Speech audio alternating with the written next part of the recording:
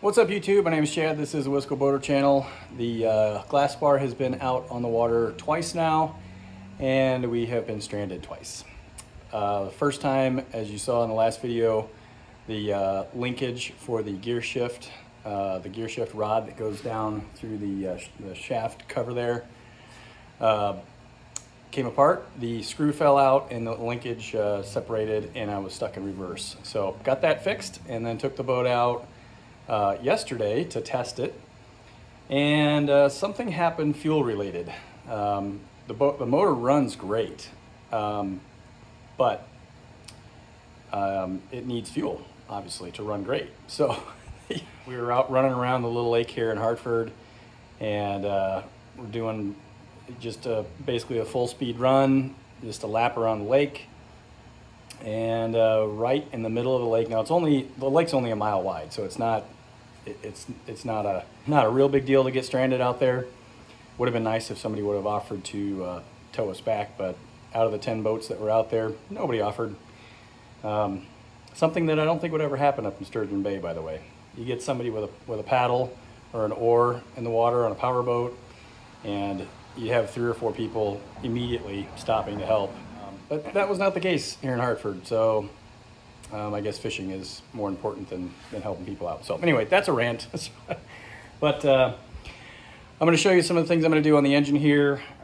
You can see here I've already got the bowl of the carburetor taken off. The mirror is looking up into the high-speed jet, and the bowl is over here on the workbench. No issues here. I just wanted to inspect the float to make sure that it was still good. It's probably original. I did fill this container up with some gas, and the float floats, so that's all good.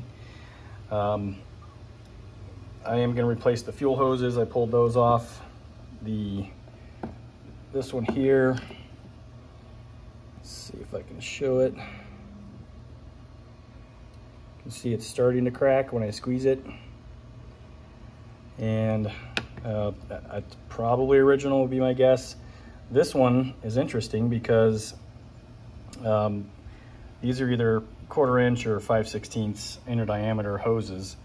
This one has a hose inside the hose, so I'm guessing that this hose, because it has a split here, someone decided to put a hose inside the hose and not replace it. So didn't know that until I pulled this one off, but since this one was getting pulled off to be replaced anyway because they're starting to crack over here, went ahead and pulled this one off, bought some new hose, so we'll put that on. Before I do that though, I'm going to take just the cover off of the fuel pump here. This is the fuel pump and filter. There's a little screen inside here that I just want to check to make sure that it's cleaned or cleared. Since I've got the hoses off, might as well do that. And then we'll come back up here to the carburetor, and I'm gonna get the carburetor pulled off completely. Now to do that, there are several steps to take to get to that. Because the nut for the carburetor, I don't know if I can show it. Well, you can kind of see it. It's way back in there. So in order to get to that, the starter has to come off. So to get the starter off, I have to pull this tube off. It's a tube that runs up in here into the cylinder head. So I'm gonna have to take this off, and then I'm gonna take the whole starter bracket off rather than just the starter. So that's nuts there. Got to take the ground wire off. The starter is connected to this bracket here, so take the negative cable off, and then there's 2 more nuts in here that have to come off right there, and then the whole starter should just pull off. I'll have to disconnect the positive on this side as well, and then we'll get to the carburetor. First things first, let's take a look inside the fuel pump. So before I start with the fuel pump, I should have pointed this out to begin with. The reason that we're looking at the carburetor, obviously we have a fuel issue. When I was squeezing the primer bulb, we were getting fuel basically just gushing out of this this hole right here, and I've got that plastic screen taken off already. So there's fuel just coming out of this, and then when we got the intake screen out of the way, we can see into the high-speed jet inside there, and fuel was, when we're squeezing the primer bulb, fuel's also gushing out of the top of the high-speed jet. So we thought maybe the needle down here that closes when the float is all the way up was not seated correctly and allowing fuel to go in. But that's not the case. We were able to test that with a little bit of a vacuum. That's seated correctly. The needle looks great, so no issue there. And the floats, it could have been stuck. That's definitely a possibility. If the float got stuck down in the bowl, then it would allow fuel to come up through the needle passage here, because the needle would have been down, and that allows fuel to flow up into the passages inside here. So that's the main reason the carburetor is coming off. I'm going to clean everything. Anyway, first, fuel pump. All right, so this is pretty easy to inspect. Just undo that screw there.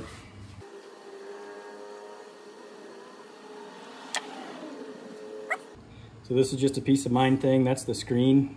That's the filter for the fuel. I will go ahead and get a pick and we'll pull it out. It looks clean, but I want to see the other side just to be sure. Not going to go any further than that. Fuel pump's working fine. Fuel is flowing through it, no problem. So just want to check the screen. So get this pulled out and show you what that looks like. So I'm just gonna carefully grab this with the pick.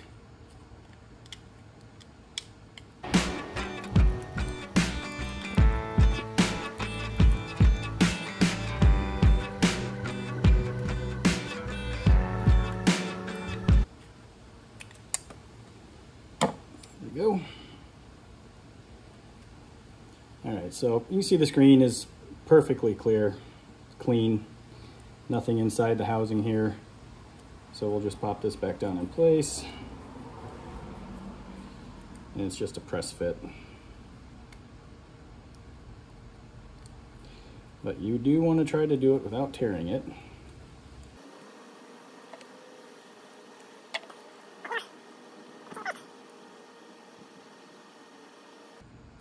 Okay. Fuel screen filters back in place, and we'll put this back on.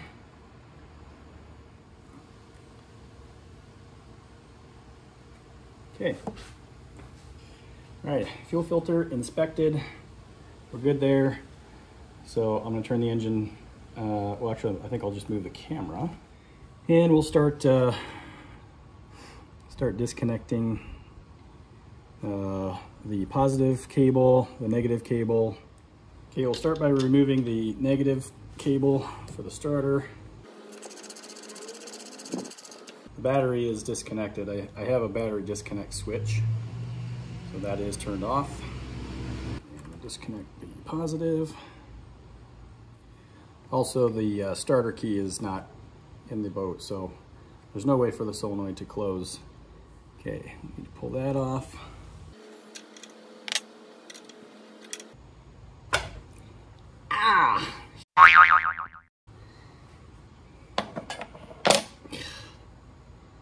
I can't do anything without hurting myself. All right, gotta get a Band-Aid. All right, bandaged up. Oops, that's the wrong wrench.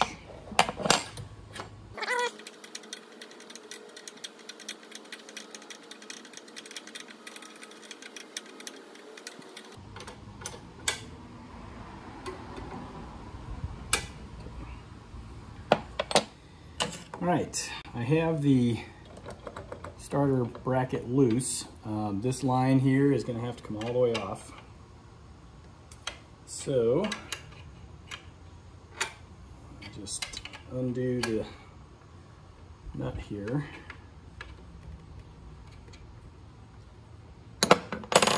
Obviously there was a cover right here that I took off. But this is just a compression fitting or something, or a sleeve of some sort. Yeah, it's a compression fitting.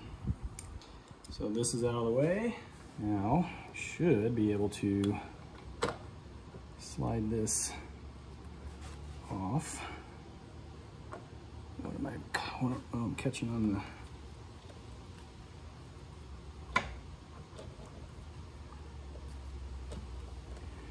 Ow! Ow!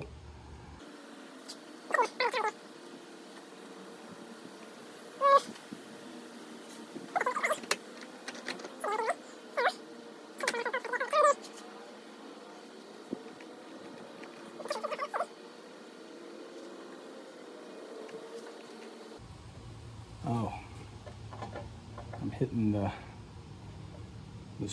ring gear. Yep, it's also causing a problem. All right, well, I'm gonna pop screws loose for this and see if I'm not gonna take it off because I don't want the pull start cable winding to come undone. All right, let me do that and then hopefully this will slide out. Okay, I've got this loose. If I lift up on it to clear the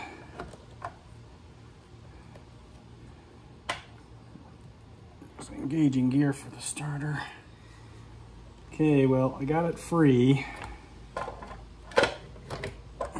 Okay, that's out of the way now. Okay, now I've got access to the nut for the carburetor. So I've got a linkage on the other side to take off. And then we'll get the carburetor pulled off. Okay, the electric choke solenoid is disconnected. The plug right there frees up the choke solenoid from the wiring harness. And then on this side of the engine, the cam follower and linkage to the throttle is now disconnected. So the carburetor is ready to come off with these two, the nut on this side and the one on the other side. So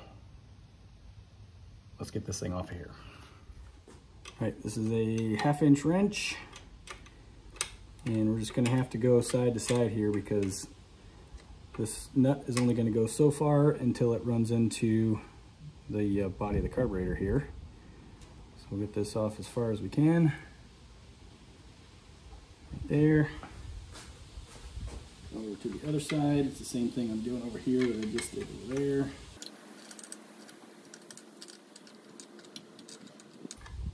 You should see the carburetor body start to move out the farther these nuts come out.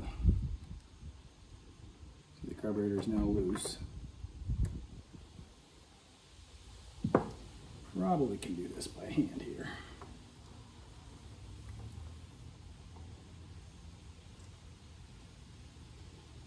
The thing you don't want to do here is lose the nut down into the cowling of the engine.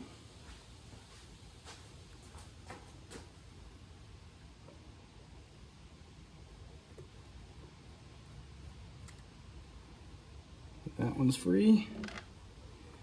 Get this star washer off of here without dropping it. Same thing on this side.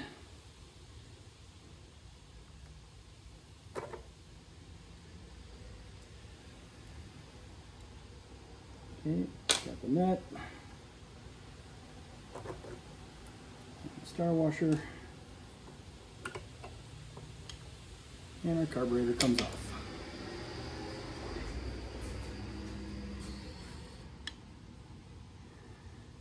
All right, now it's just a matter of cleaning it,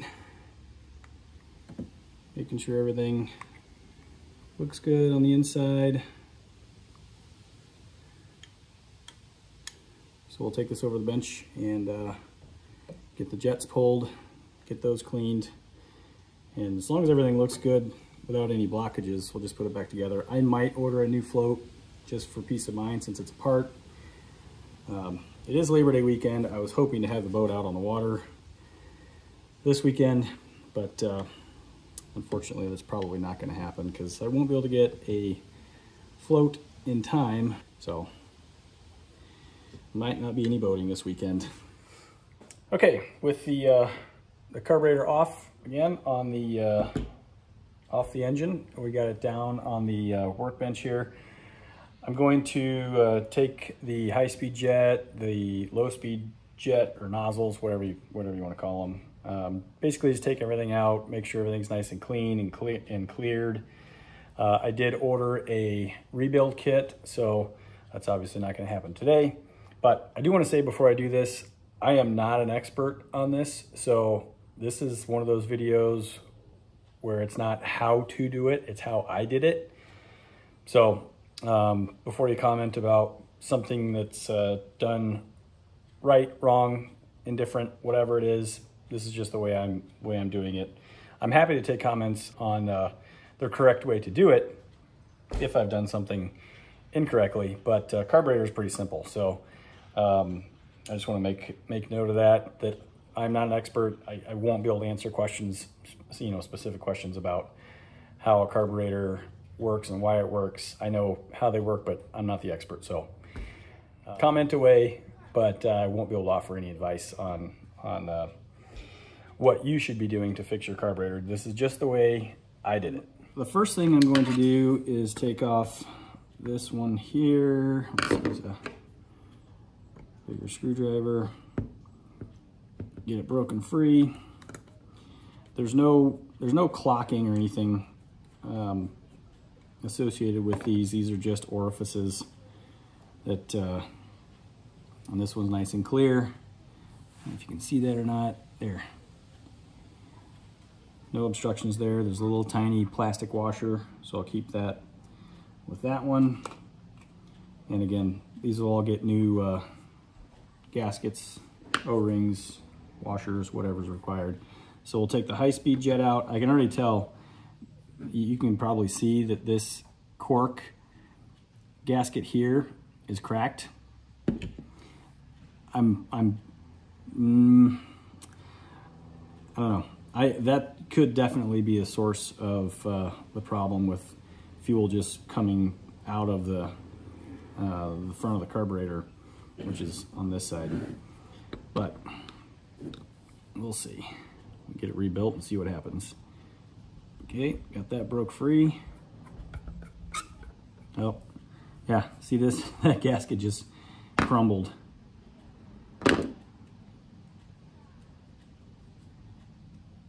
So that's a cork gasket, and it's so brittle, just breaks numerous pieces. So we'll get the high-speed nozzle out. It's clear all the way through. I'll still run so like a pipe cleaner or something down through these. Another piece of gasket material out of there. This one here, I'll have to go get a wrench.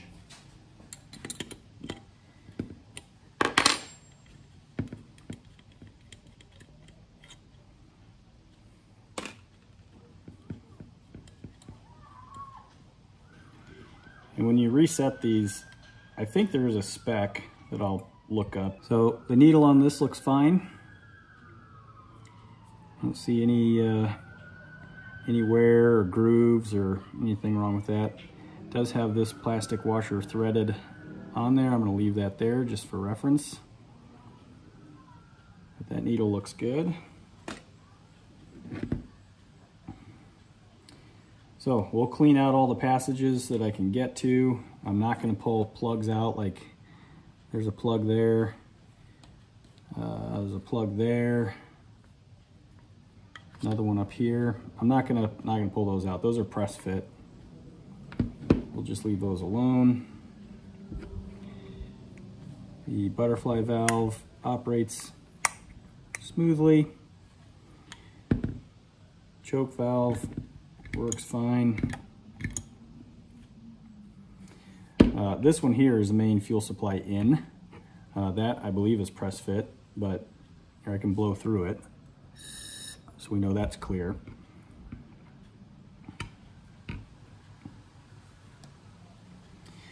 pretty simple devices, these carburetors. So here are the parts that I removed. We've got our jets, needles, associated washers, gaskets, and then over here is the old float with the float pin and the needle for the float valve assembly, which that goes into that little guy right there. That's where that needle goes. And this looks to be in really good shape as well. But the kit will come with a new one, so I'll probably put it in. The rubber, I think it's a rubber tip, looks to be in good shape because that's what seals the hole when the float is up. So we'll just put all this in one container here. So there's our parts. Okay, one more thing I can do before I quit for the day is got our new fuel lines here. So I can go ahead and get the supply line hooked up to the fuel pump here, which is going to go from right here through the case. So you got here to here, which comes into the fuel pump, and then out the fuel pump over to the carburetor. So I'll go ahead and hook up the line, the supply line, to the fuel pump, and I'll put this side on and route it up through here, and we'll just leave it hanging free until we get the carburetor put back on. So, and actually it might be easier just to take this off to get it put on, and then put this back in place. So let me take this off first, and then we'll get this routed correctly. All right, so this is just a 7/16 bolt. Break it free.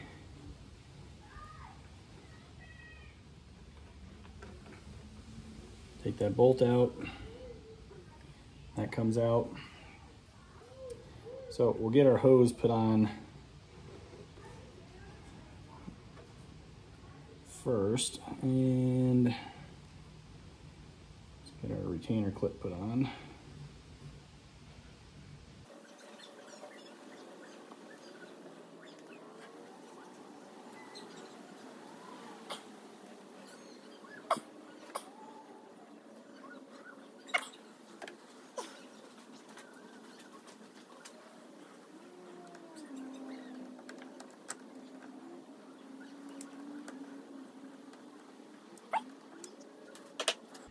Yep, I gotta turn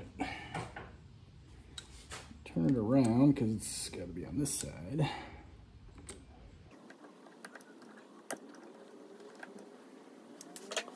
Okay, that's how it should look. Now we can feed our hose through the case there. And we'll slide this back in the little thing where it's captive. Put the bolt back in at a really weird angle here.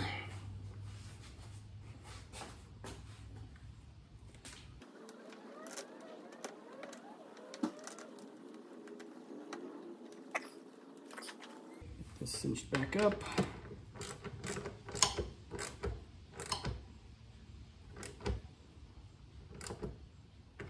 Okay, now that in place, we can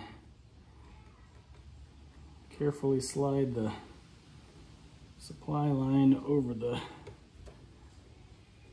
nipple for the inlet.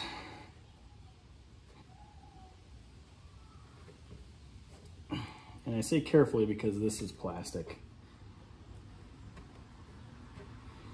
It'd be good if I had a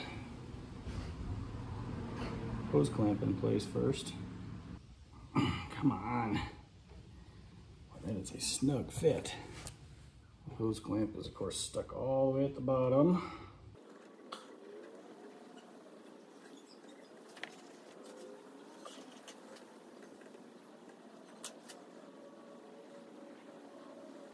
Get that oriented correctly.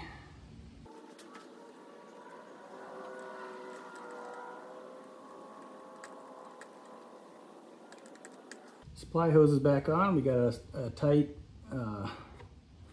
hose clamp over the barb, and our clip out here is over the barb there. So that supply line, the fuel in, is good. All right, I think we're good there. I'm gonna get the other hose, and all I'm gonna do is hook up the hose on the output of the fuel pump, route it up through here, and we'll let it hang until we get the carburetor put back in place. Okay, so it'll look something like that.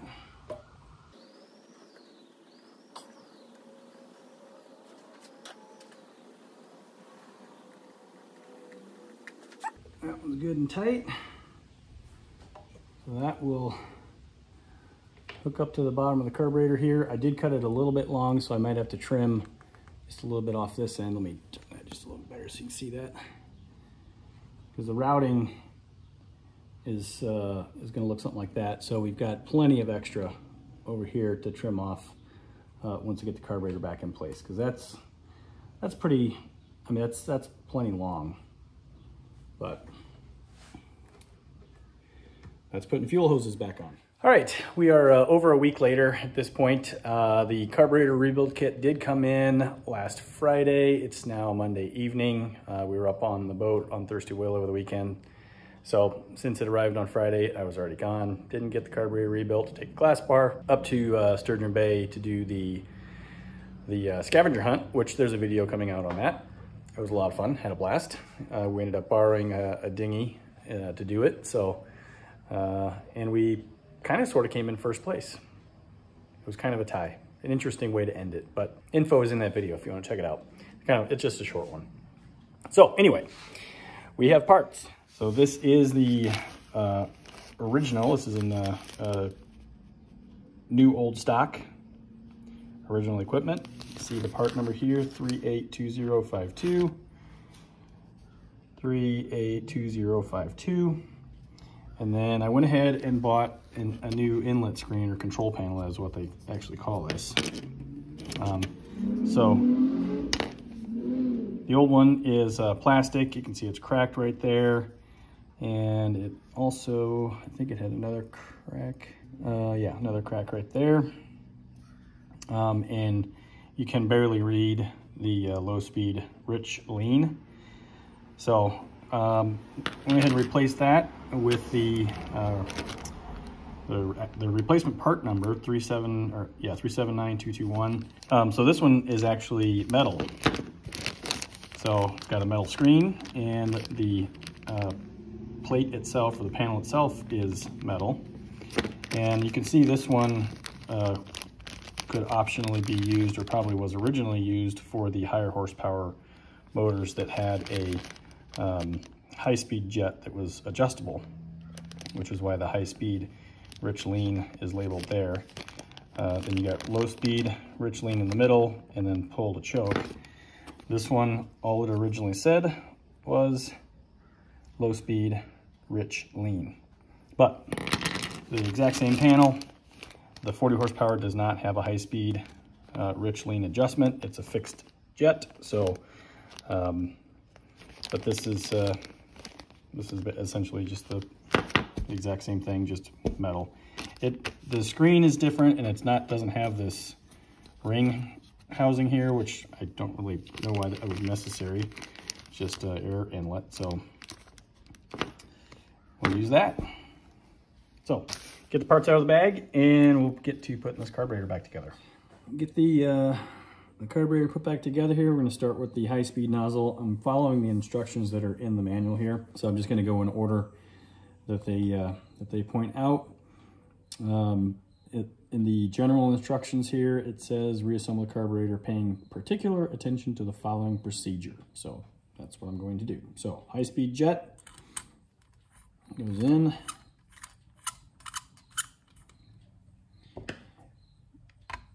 And I'm going to get the right screwdriver. And as mentioned before, there's no clocking involved here. There is no torque spec that I could find. So I'm just going to essentially cinch it nice and tight. And then our gasket will go on. next would be the float valve, seat and gasket, then the float valve, the actual float and the pin. So this is our new float, which by the way, this is super, super light. This is probably twice as heavy. So even though this did float, I think there's a fuel saturated inside the float there. These are the exact same thing. We're going to get our float valve, seat, and gasket. The parts book just says the float valve assembly. So I'll put this back in.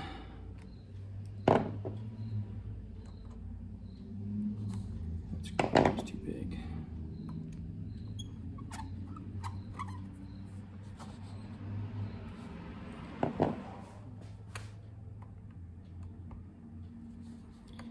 Again, no torque specified here. So tight, good and tight. Okay, then we take our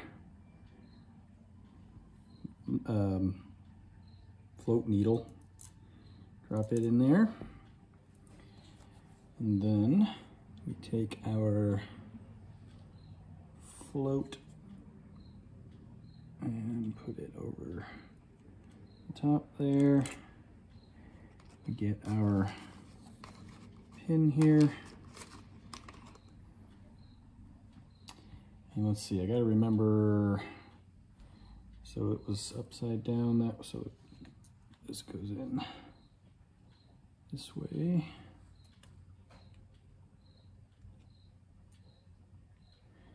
I'm not going to push it in all the way yet because I need to make sure that when the carburetor is held upside down like this, that the float is exactly parallel to the mounting surface of the bowl, which it is. So we'll push this in all the way, and now our carburetor float is in the right position. Or with the float down, you can see the needle over here is also down, which that gets closed off when the bowl is full. So that would allow fuel to go up inside there, and I think that's what happened was the carburetor, or the float, actually got stuck down or sunk and was not floating. So that is the operational position of the carburetor float. That is verified, and by the way, it tells you right here that the float level adjustment needs to be parallel with the flange. So we're good there. All right, new gasket. Just go this way, or this goes this way.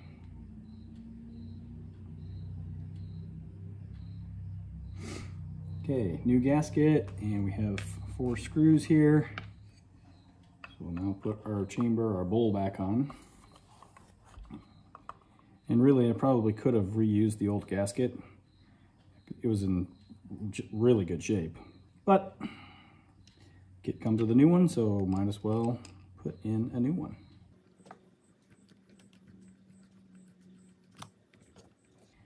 Obviously not tightening screws down all the way to begin with. Make sure we get everything lined up. Get screws to go in as they should.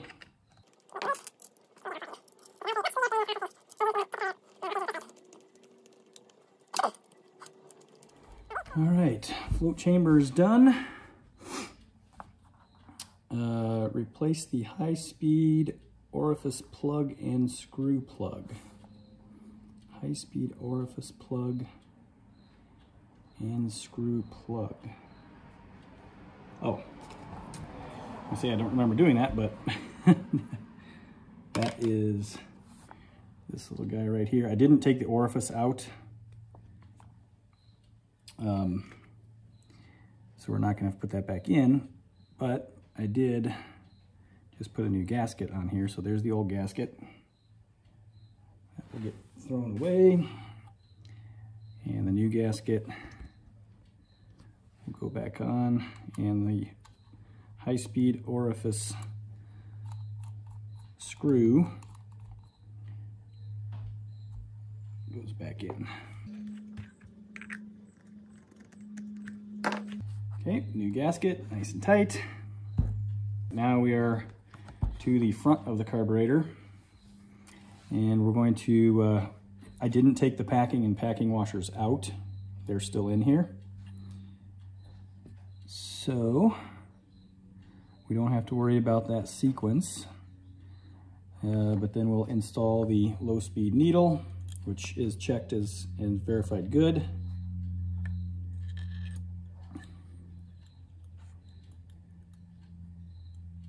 And the instructions here are turning it in carefully, finger pressure,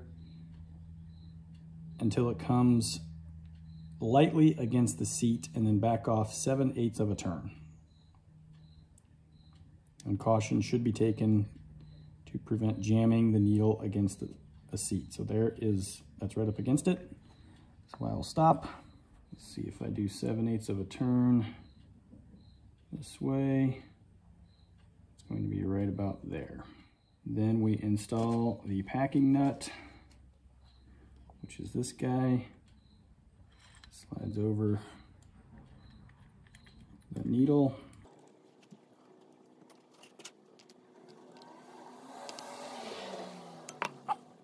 Back that off a little bit because we gotta be able to turn the needle. Tighten packing nut until the needle can just be turned under finger pressure. That's where we're at. Okay, then we'll replace the control panel assembly. Okay, got the control panel put back on. I had some other engine related hardware that was not in use anymore in one of the drawers over here, and added one lock washer to each screw and got the control panel put back on. So we're good to go there. And then I got to put the screw in the top here.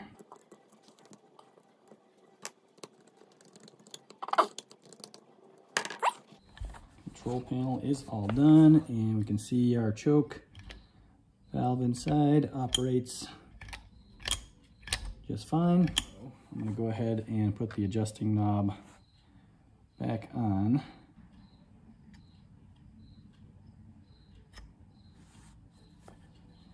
I'm just going to put it back in the place where it was. So when I took it off, it was pointed just above 3 o'clock.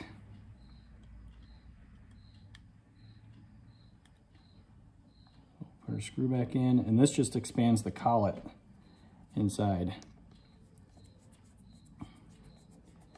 to lock the adjusting knob in place. Okay. And now our adjusting knob is where it should be. Okay. That is putting the carburetor back together. All right, so stuff some paper in to block the opening just to make sure we don't get any bugs and dust and stuff in there while the carburetor was off.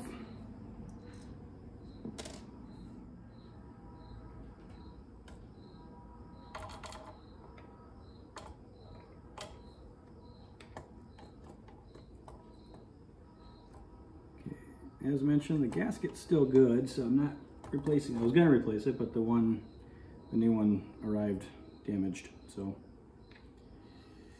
won't be putting a new gasket on, but that's okay. This one's fine.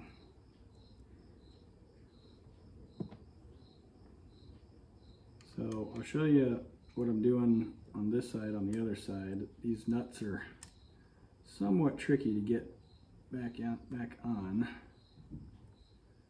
without dropping them. Okay, so you have to put the washer on just barely.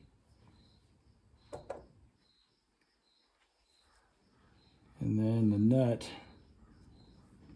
goes between the throttle arm and the bolt that's driven into the engine case.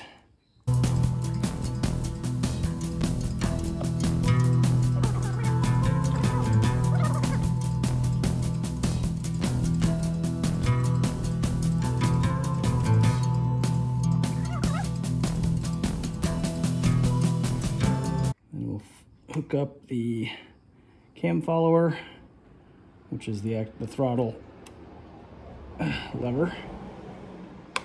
Okay, it's back in. Okay, just tight enough to compress the star washer that's in there. Okay, electric choke is hooked back up. I'll zip tie those two wires together to keep that from vibrating. And now we got to cut our fuel line to the correct length. So it looks like I'm probably gonna cut it right about there.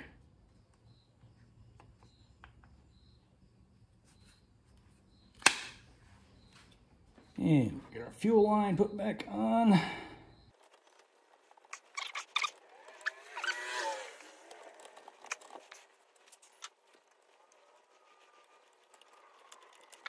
Those clamps nice and tight.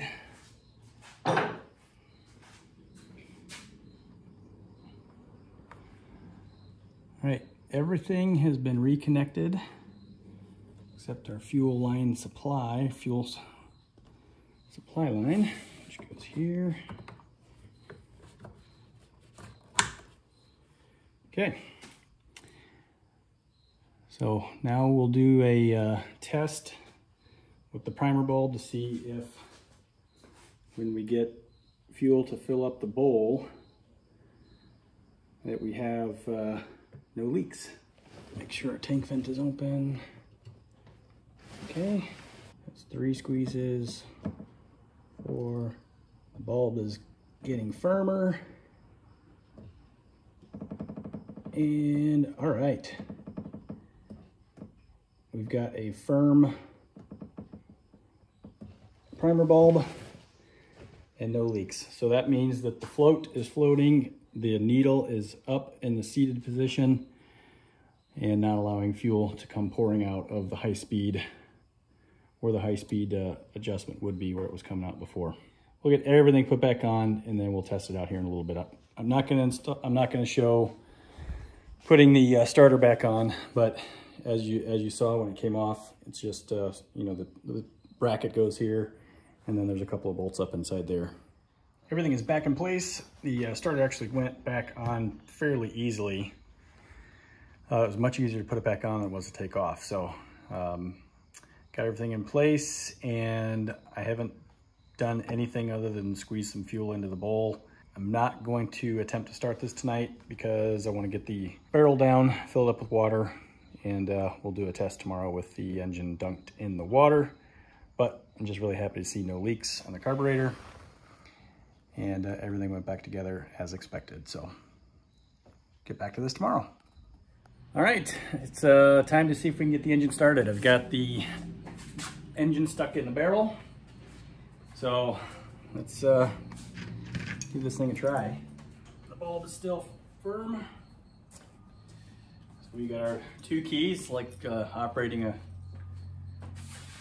missile or something. Battery on.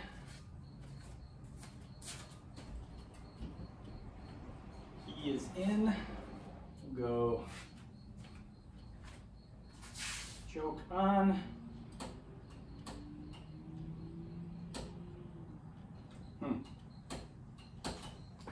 Electric choke is not working.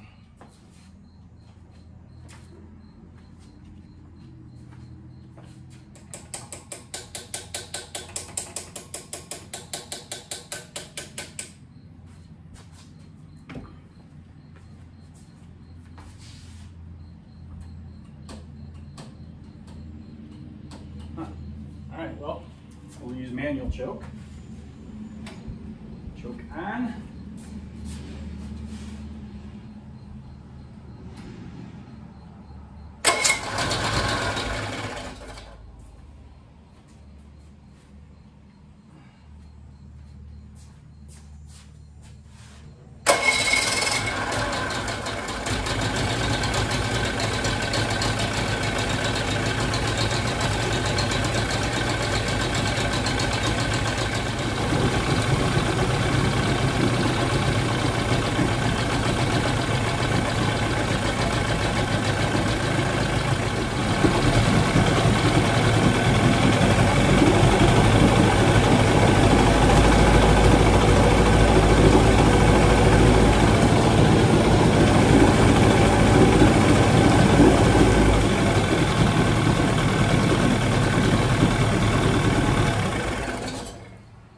All right, well, there is a successful restart of the engine after rebuilding the carburetor.